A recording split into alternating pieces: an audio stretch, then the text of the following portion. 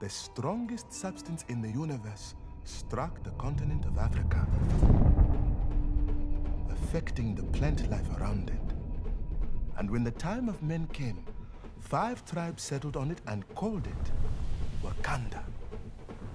The tribes lived in constant war with each other until a warrior shaman received a vision from the panther goddess Bast, who led him to the heart-shaped herb, a plant that granted him superhuman strength, speed, and instincts.